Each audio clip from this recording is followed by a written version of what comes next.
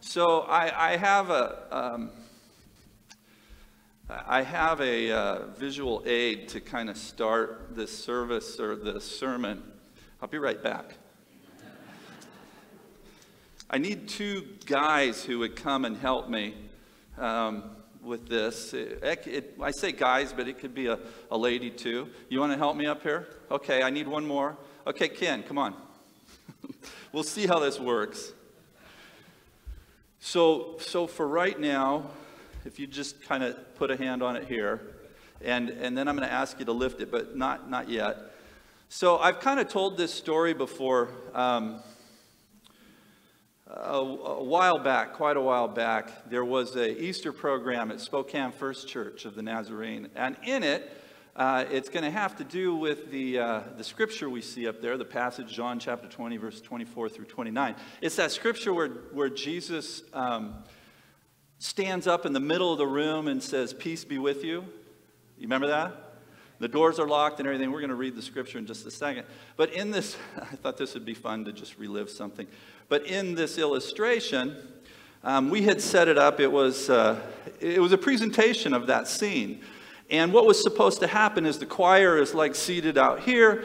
And at the time that Jesus comes in, the choir is singing some songs of lament because Jesus has gone away.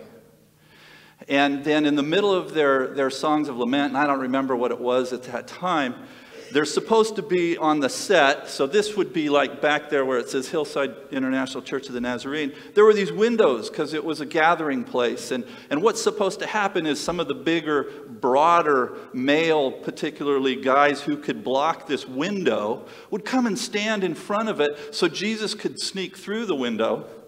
Okay, and then come down into the middle of the choir while everybody is standing and singing the lament, and then he steps up and goes, "Peace be with you," and they all go, "Ah, how did he do that?" But instead, the guys that were supposed to stand in front of the window, now you can lift it up if you would, but you're going to have to hold it, not that high. Right about there. That's about perfect, okay? So instead, there's nobody standing there. So this is what the audience saw that day. Pretend I'm the Jesus guy.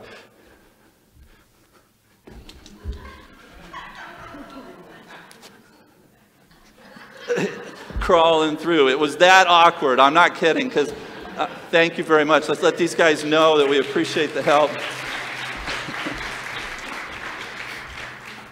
So the dramatic "peace be with you" moment kind of was like not so much, right? It ended up being more of a, why is that guy crawling in through the window moment rather than something big and miraculous. So turn in your Bibles, though, to that portion of Scripture, John chapter 20.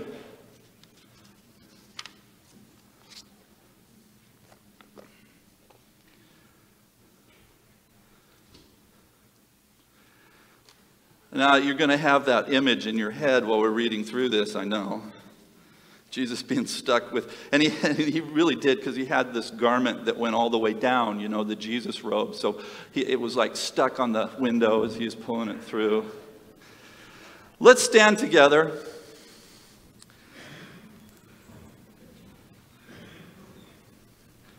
John chapter 20, verses 24 through 29.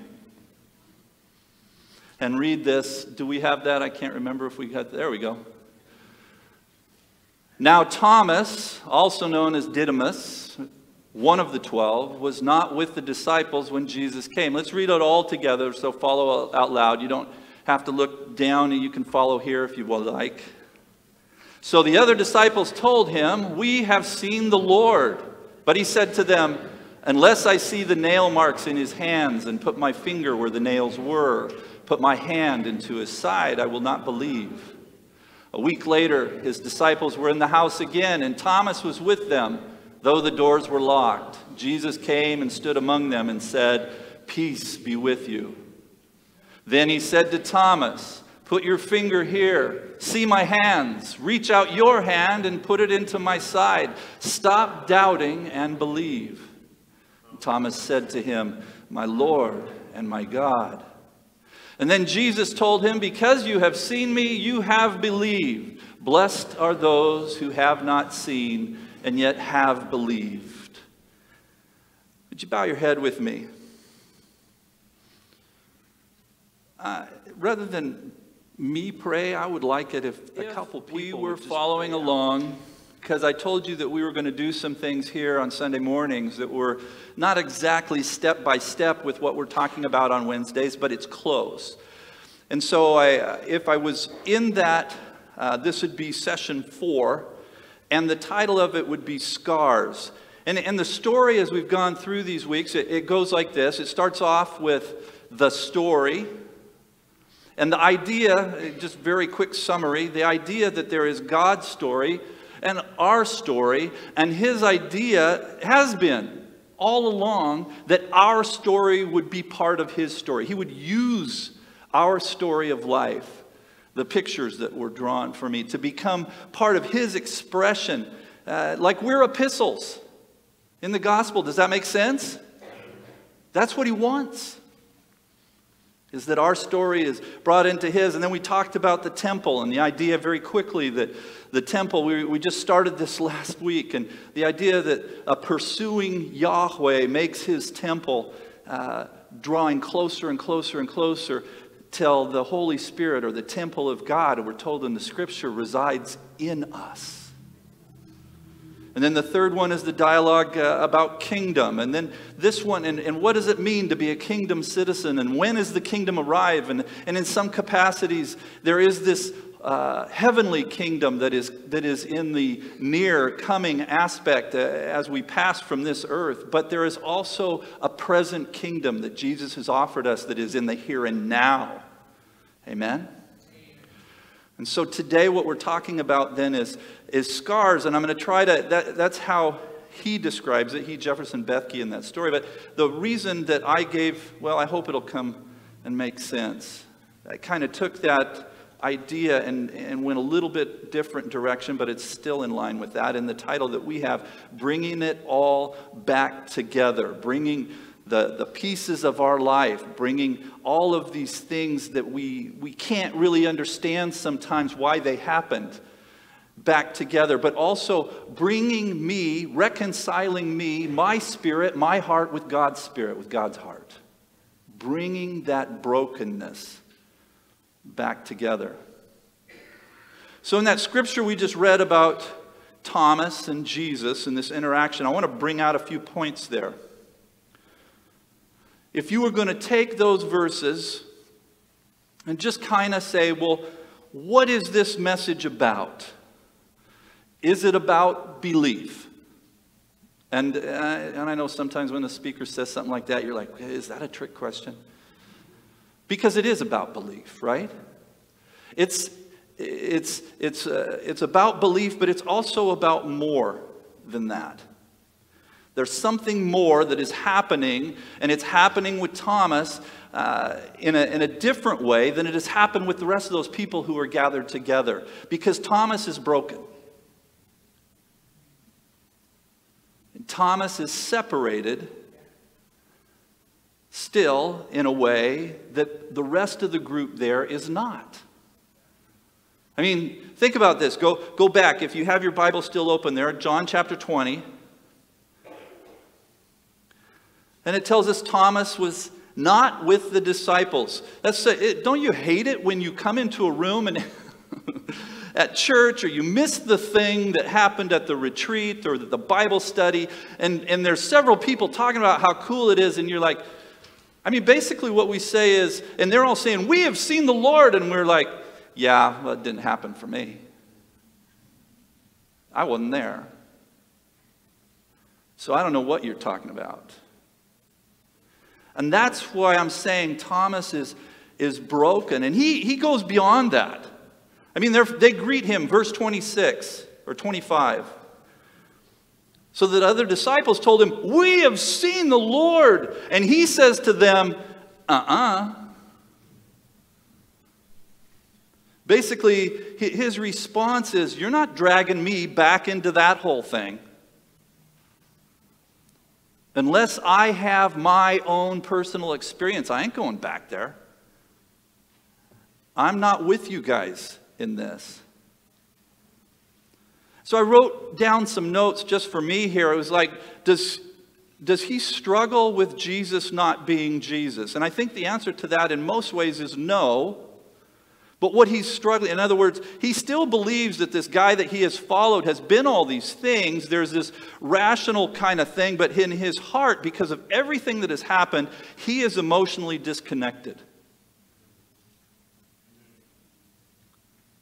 And he says, well, that's great for you guys, but not for me. And so he's suffering with his own sense of lostness while he's surrounded by a bunch of people who are all happy and whole. Have you ever been there?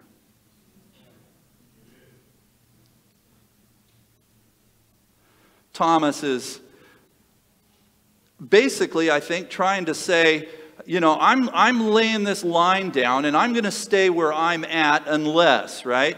I have already kind of made a decision.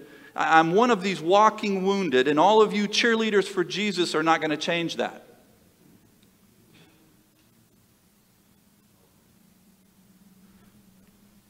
That's over for me.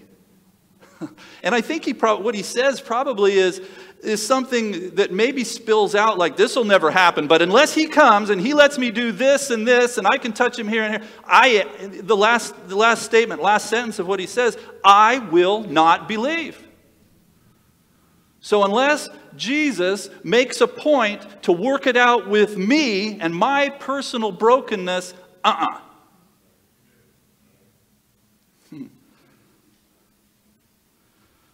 So here's this amazing story of a Jesus who meets Thomas's request, or demand almost. See, I think that there's things that there is not enough glue in all the world for us to humanly fix.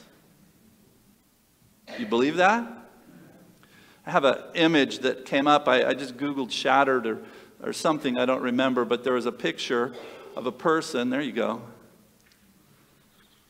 Of a broken, shattered person.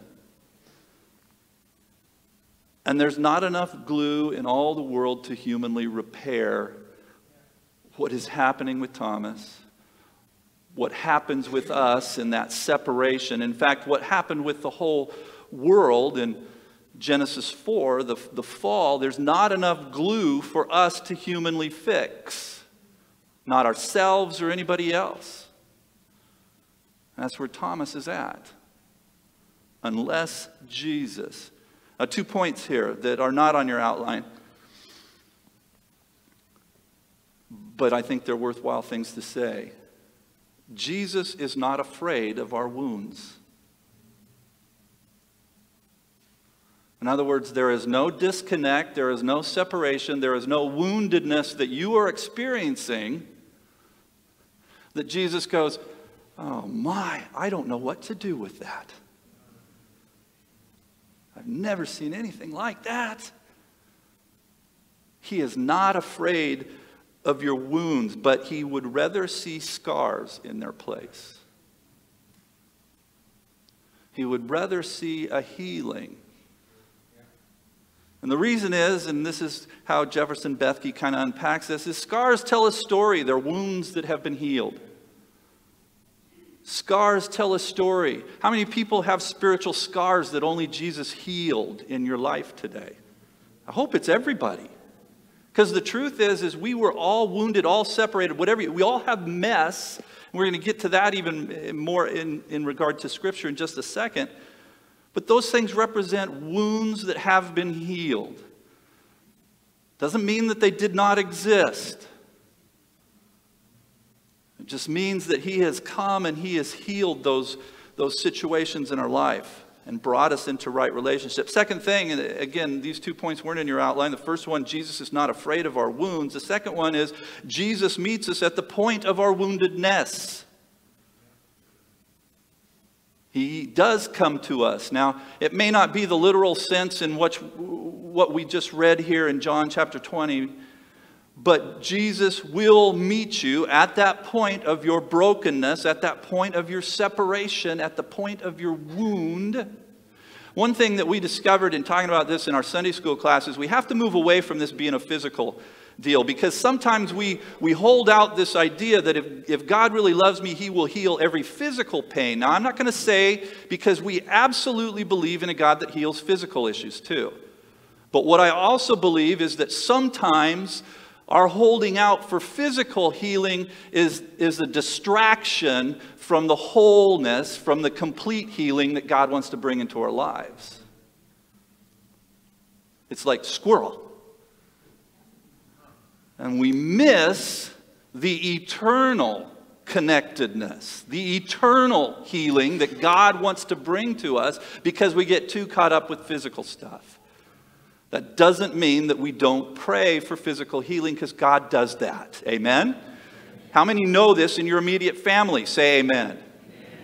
So we know that, but can you also understand that in this, the woundedness that separates, that causes chasm, this separation that we see right out front between Thomas and all the rest of these people, how many also know that God wants to really heal that every bit, in fact, more so than just the physical stuff? If so, say amen. So he meets us at that point of our woundedness, at the point of our mess. Now back to some things that are on your outline here. The first one is this: we are all wounded in this capacity. We are all wounded in this capacity. Luke chapter 5, verses 31 and 32 say this: Jesus answered them, "It is not the healthy who need a doctor, but who? I have not come to call the righteous, but who? Sinners to repentance." That is for this kind of healing. I have come into this church. I have come into your fellowship. I have come into your house to bridge the gap, that place where there was not healing, and bring us back together as God's family. And then Romans 3:23, even more succinct in regard to who? Say this. Let's say this one out loud. We've all heard this, or most of us together. Ready? For all have sinned and fall short of the glory of God. So if we say we do not have a wounded situation ever in our spiritual past, we're wrong. All have sinned. So there is this separation. Again, think of Thomas. Back to this story, the literal thing we just read a few moments ago. It is such a hard place to be, where Thomas was in that moment. But we're all there. We are all at that place at one time or another. And if you think I haven't gotten there yet, you will. Where you realize there is a healing that God wants to give you. Maybe you're here for the first time ever at Hillside Church or in a church. If you are, welcome. Man, I'm so glad you're here. And if you are not at the place, it was so good to hear what Sean Rael had to say, that there are active, dynamic powers that are pulling her away from what she knows she needs. And she just said, but somehow I'm realizing right now, and she drew that picture, I'm realizing right now that there has also been this tug from God, and I need to be here. And so now I am here, and I'm so glad. I'm so glad, but that stuck in between place stinks. See, one of the things you have to, if you look at that portion of Scripture too, there is, go back with me. So the disciples told him, "We have seen the Lord," and he said, he gives his negative reaction. And then between verse 25 and 26, how much time elapses? A week. So Thomas is living in that place. Yeah, you guys are all nuts. I'm the only one who is living in reality. And my reality is painful and horrible and stinky, and I don't like it, but it's still reality, and I'm hanging on to it. Because it's mine. Don't tell me I have a bad attitude. My wife told me that, and now I sleep on the couch. I don't know how that got in there. That's not in the notes.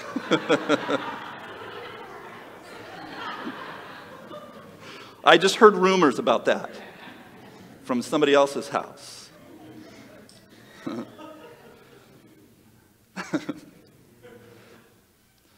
I got to dig back in again here somehow. For a week, Thomas is the lone voice saying,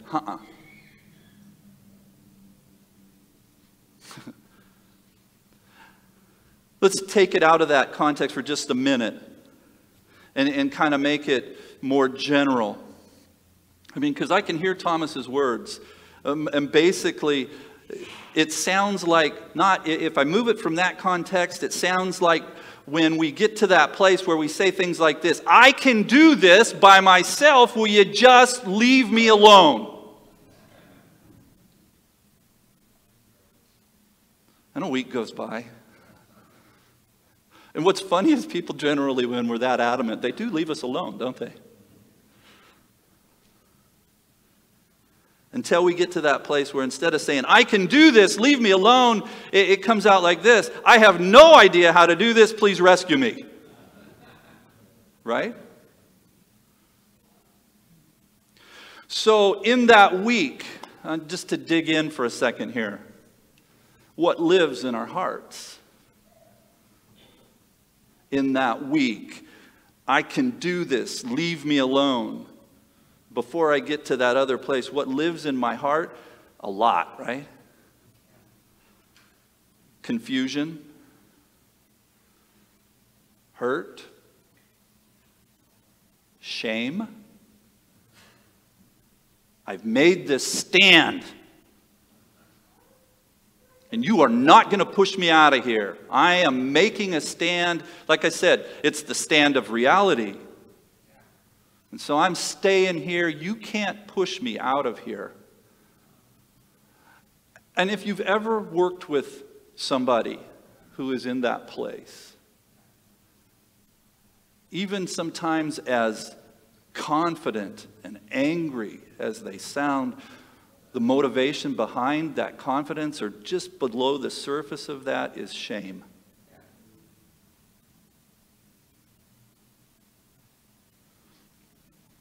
Man, that's one of the most difficult things to move people out of. We kind of get warm and cozy in this out front, I am here. And inside, we're ashamed of ourselves because we will not let go and be restored. We focus on self-reliance. I don't need him. I don't need anybody. I'm fine. I can do this. I have no idea how to do this. Will somebody please rescue me? Dreadful week for Thomas, at the least. And then Jesus walks in, as we've already seen, and he steps into the crowd through the window, and, he steps into the crowd, into their midst through locked doors and windows, and to everybody, he announces what? Peace be with you. That's for everyone. And then he turns to Thomas, verse 26. He turns his attention, put your finger here, almost like he knew exactly what Thomas wanted.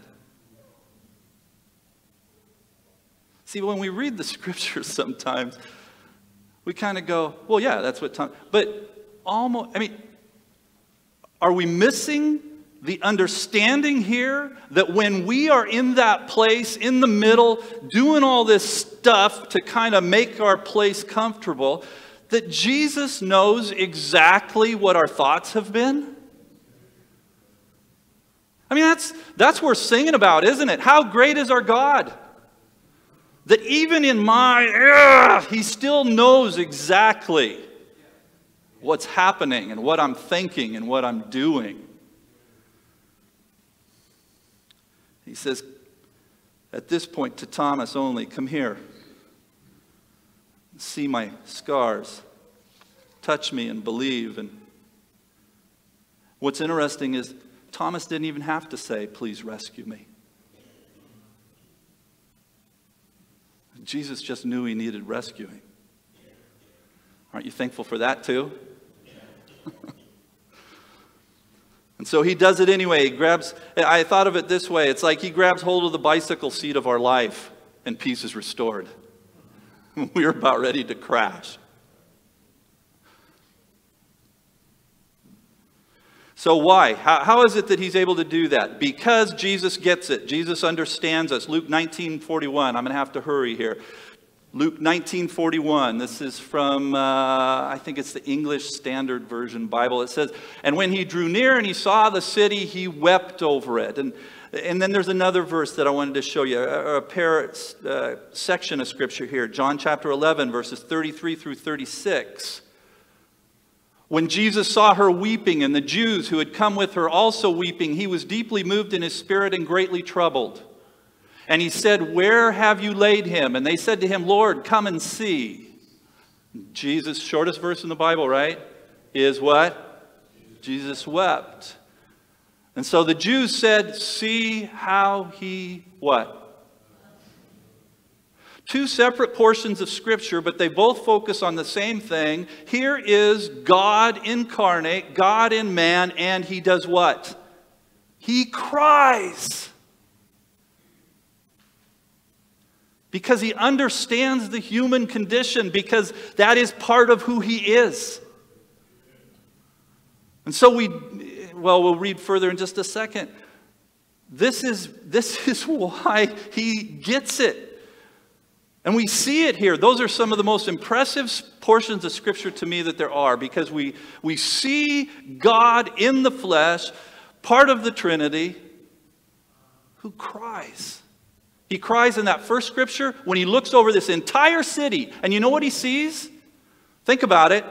He sees this whole city that is a mess, that is broken, that is wounded, that needs reconciliation. And he looks at that city and he does not say, I am sending fire because you are a mess. I will never come down to meet with you. Instead, he looks at that city and he cries because he understands the human part. My voice cracked there a little bit.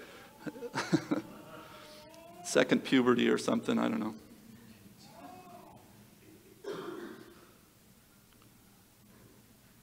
And then he cries at a family funeral that doesn't turn out to be one. And the other people look at him and they're like, isn't he Messiah? He cried.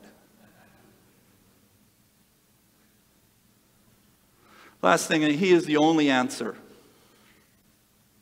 He is the only answer. We can try many options.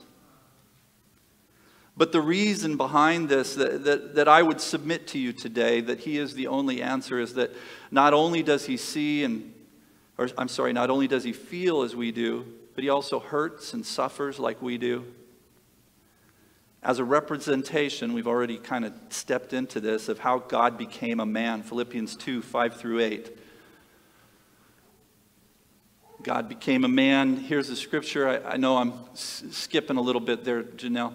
In your relationships with one another, this is Paul writing, have the same mindset as Christ Jesus. I've read this at Christmas time before. Who being in the very nature God, did not consider equality with God something to be used to his own advantage. Rather, he made himself nothing by taking the very nature of a servant, being made in human likeness. And being found in appearance as a man, he humbled himself by becoming obedient to death, even how? Death on a cross. I underlined some portions in my notes of that, because this God became man thing is so huge for us to grasp, because the whole thing here, the whole idea is us meeting Jesus. That's why the church. We talked about reconciliation, but that's us meeting Jesus, us sharing with others how they can meet Jesus. But Jesus, who being in the very nature God, made himself nothing, made in human likeness, humbled himself, and became obedient. Which takes us to the next portion of Scripture and point in your outline. Jesus is the perfect man, Romans 5:19. He is the perfect man. For just as through the disobedience of the one man, who was who? Adam.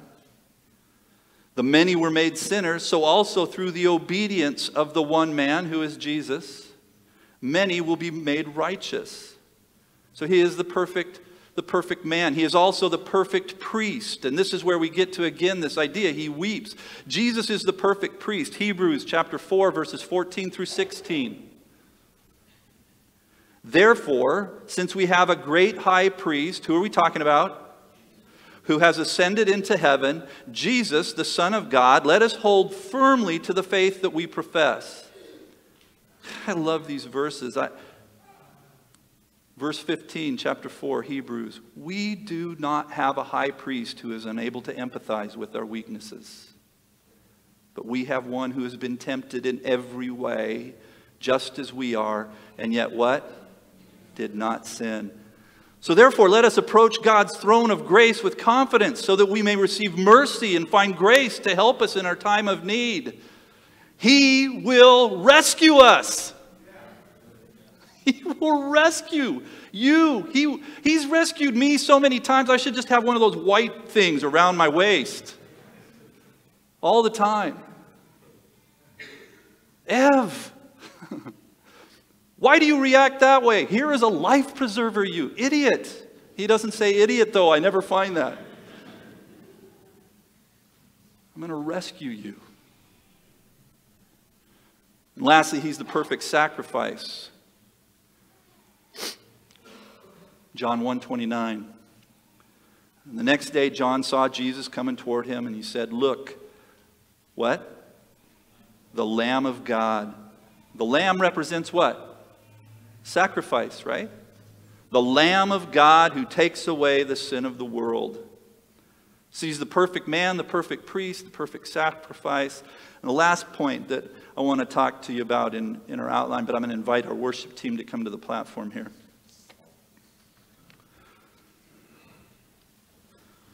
As we talk about scars,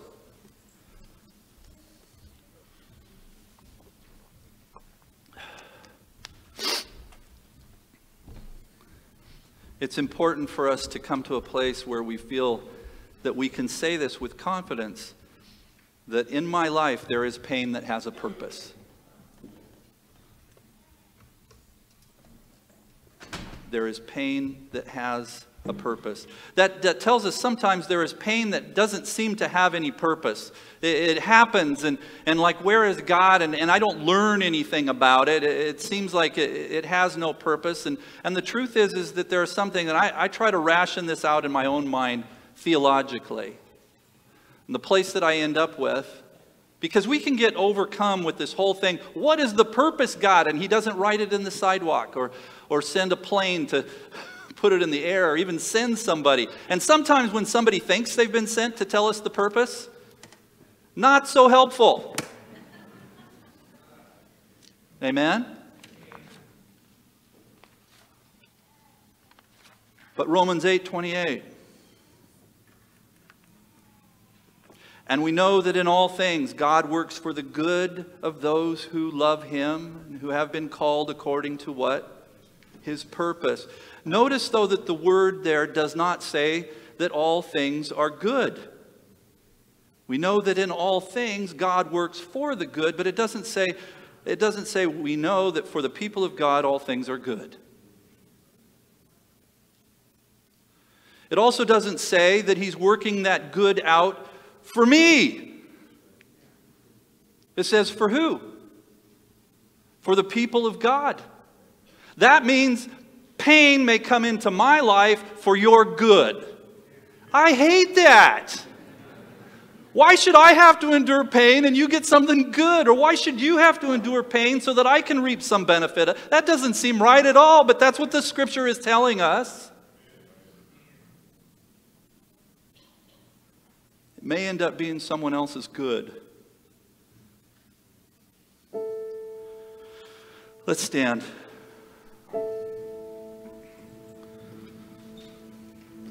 Your scars have meaning too. Jesus did. Look at the scars in my hands. They were a symbol. They were a representation that the resurrection was true, that all the things he had tried to communicate happened as he said that they would. And your scars have meaning too. And if we're mindful of the how and the when he will use them, sometimes we get stuck telling our scar stories over and over and over and over and over and over again. We got to be careful about that. God will use them if we're mindful. And they come out like seasoning about the story of our life rather than the whole story.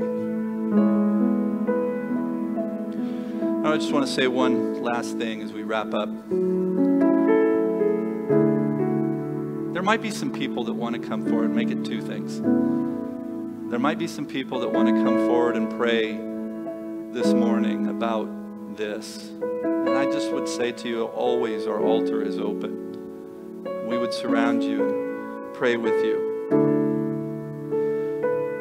But the other thing, as we come all the way back to Thomas's story, don't hide in your pain. I have this feeling that Thomas avoided everybody that he could for that week. And then came back and shows up and Jesus is there. And if he didn't avoid them physically, he just was like, don't talk to me about that. We don't have any record of that, but I just feel like he did. When he left the room that day, when they were all going, we've just seen Jesus, and he couldn't participate in that. Like I said, either literally or figuratively, he left. And there's people that do that in the church all the time.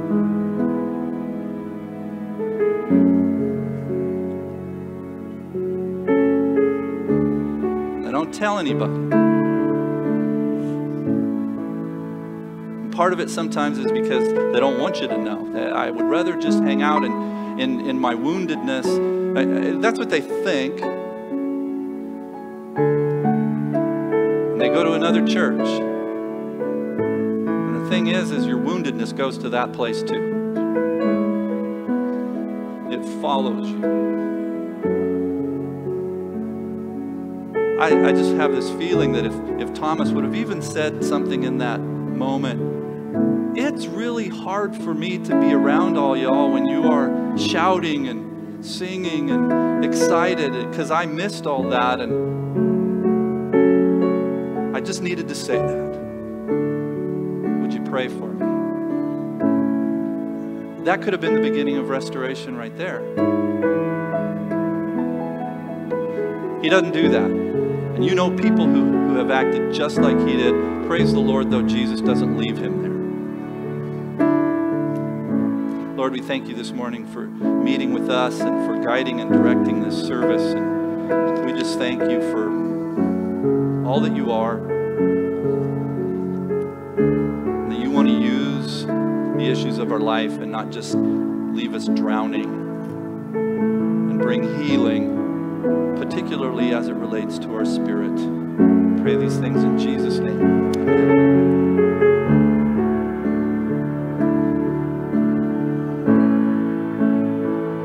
The more I see